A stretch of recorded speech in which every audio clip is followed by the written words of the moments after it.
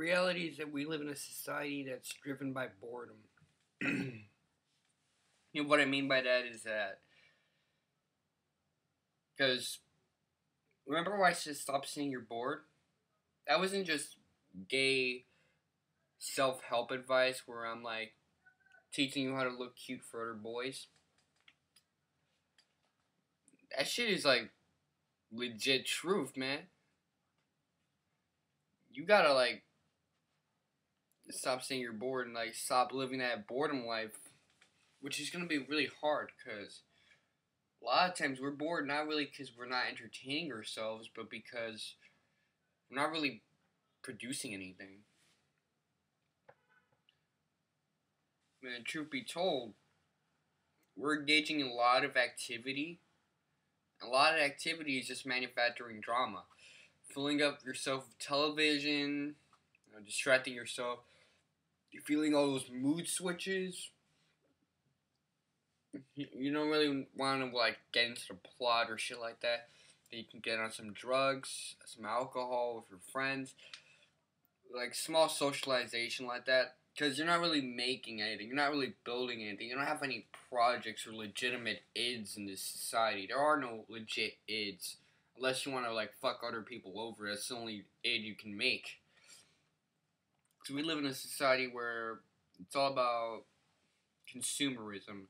Too much consumerism, not enough producerism.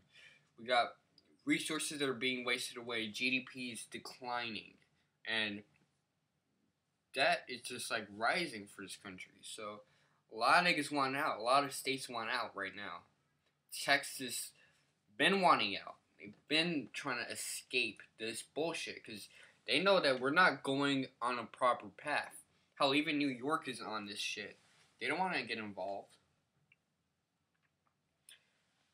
And a lot of shit that we like do as kids is marketed to us in a different way as adults. As kids, we're given a lot of fun, different things.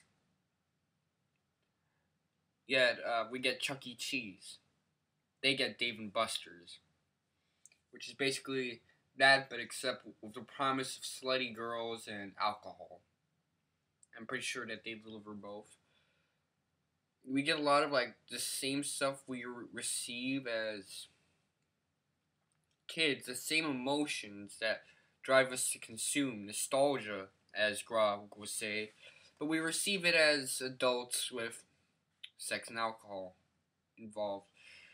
And a lot of the places that we want to ordinarily go to because of our values, like the military or higher education, we go there because like we're told it's the right thing to do, and because it's just too boring not to go to college. Because it's like we go to college like usually we want to go like when we're 18 or 19 or even 17 if we have a late birthday.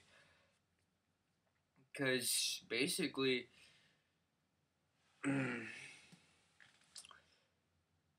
we can't drink yet legally. So we can't go to those motherfucking bars or those clubs. We could go to them pubs, which is like pseudo bars in terms of the United States. I know that pubs mean bars in like England, Britain, wherever you want to call it. But basically that's it. Pubs here, like, it's like restaurants that have alcohol, but minors can go because it's really more a restaurant than anything else. But regardless, I know a lot of people don't know that. Because the alcohol scene is limited, that means that sex is also limited. I mean, they kind of go hand in hand because that's like one of those limiters that actually fucking works. Getting her drunk and shit. Although, that would count as rape in this kind of society. It's kind of stupid. But then again, most things that we are taught to believe are stupid. So, like, it just goes hand in hand, too. So, we got, like, 18, 19, 20, until 21. So, we might as well do something. Let's go to the fucking college and binge drink. Yeah, we can like, yeah, if we're liberals that can't get laid, we can like join them liberal arts shits. Which I was definitely not interested in. Definitely not interested in that kind of shit. Yeah, what else am I gonna do? Because it's gonna be a while until I'm 21. I gotta do something. Yeah, I could work. But whatever. See, that's boredom. Boredom exists because sometimes people need to actually produce something. They need to create something to better their lives. And in this society, because we're consumerists and not producerists, we really don't have that something to fill that void. So we're getting ourselves entertained.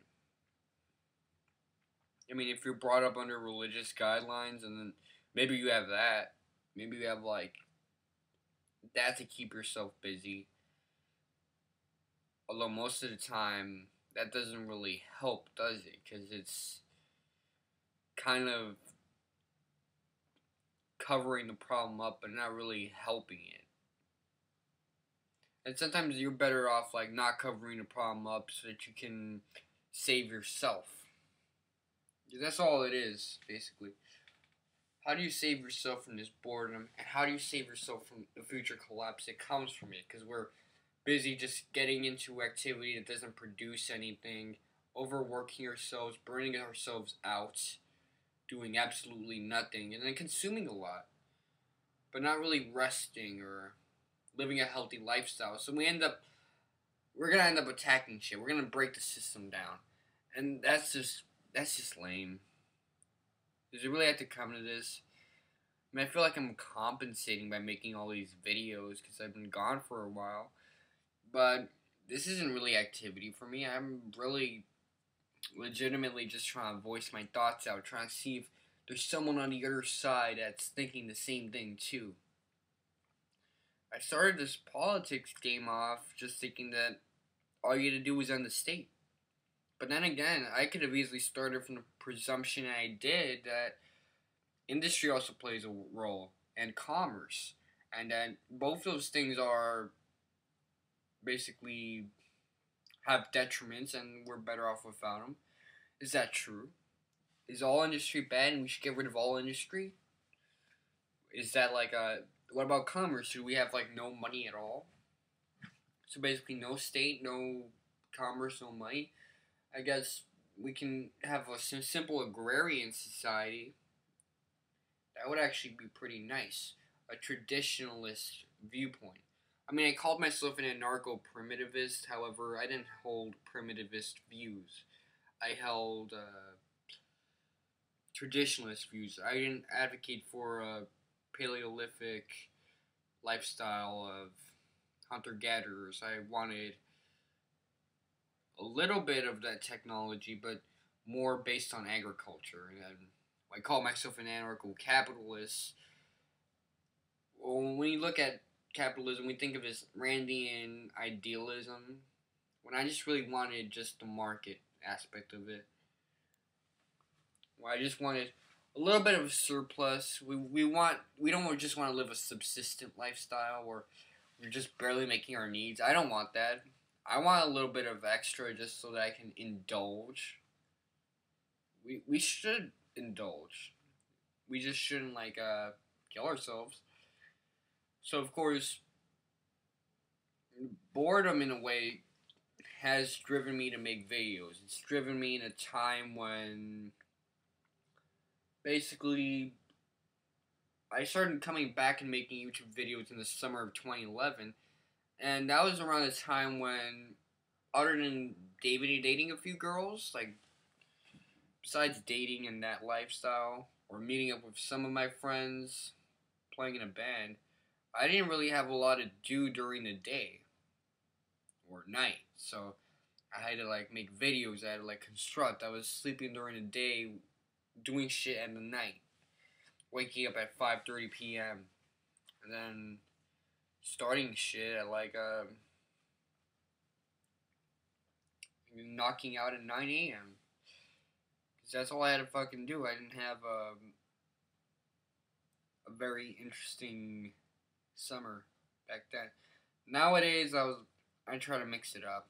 I mean, shit's getting rough, so I gotta live that rough life. I'm older than I was before, so a lot of these YouTube videos came from that state of mind where I was bored. I was living a nocturnal lifestyle, so I had to keep myself in activity in some way because I can't just go out in the hood at night, or otherwise I'd get shot. So what I do, I keep saying so and filler words a lot, masking my high vocabulary because I just want you guys to understand this. I became more and more right wing as my YouTube career went on because I realized trying to appeal to both doesn't work. I mean, there are good leftists out there, but for the most part, it's like they're more opinionated. For the most part, they're more opinionated. There's cognitive dissonance depending on what you say. And you don't want that cognitive dissonance where they try to like lash out at you. I feel like you get more diverse followers if you just keep right wing appealing to them. And then the left wingers that understand, like, I understand there's room for leftism. Leftism is good in some ways, and not everyone's a complete right winger. I'm not a complete right winger. Grog likes to say that there's like cognitive dissonance if calling yourself an anti-statist. It's like a nihilistic destruction of a concept, this egalitarian viewpoint. Yeah, that's a little fucking different. That's a little leftist in a way. We can put it in a right-wing perspective, but essentially it is the destruction of a concept. It is nihilism. It is ultimately what the left wants, and that's the deconstruction of an institution, of a social control, making the world less socially controlled. Marxism is the social structures what libertarianism is the economic ones in a way. It basically means that, in a way, it's sort of funny because that basically means that the heuristics are what they're against, but the actual lack of freedom is what libertarians are against. They want that freedom, they want that liberty, instead of just a lack of heuristics. The destruction of heuristics, the semantics game brought to a political destruction, brought to a political maximum. And it's ridiculous. Trying to get the last few statements out. I hate like twisting my fucking head around when I make these videos.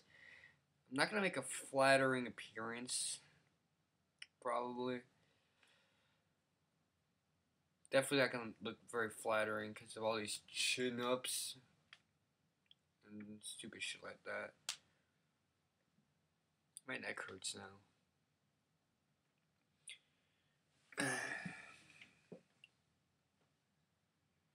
So basically, over years I became more right wing. Like, it was a month to month basis thing, and I'm starting to realize that it's all brought down to like one element. And that element is that really society is just too fucking boring, too self-destructive, too suicidal. I don't want to get involved with this kind of shit that's gonna happen. We're like beating our meats until we like eventually slaughter each other, and it's just not fucking likable. This is the reality of the situation. This is what we have to deal with every fucking day. And it's never gonna fucking change. Ever. Until the next generation finds the solution. And that's not gonna be my generation. I hope it's my generation. But I really doubt it. Anyway, guys. Hope you enjoyed this video, and peace.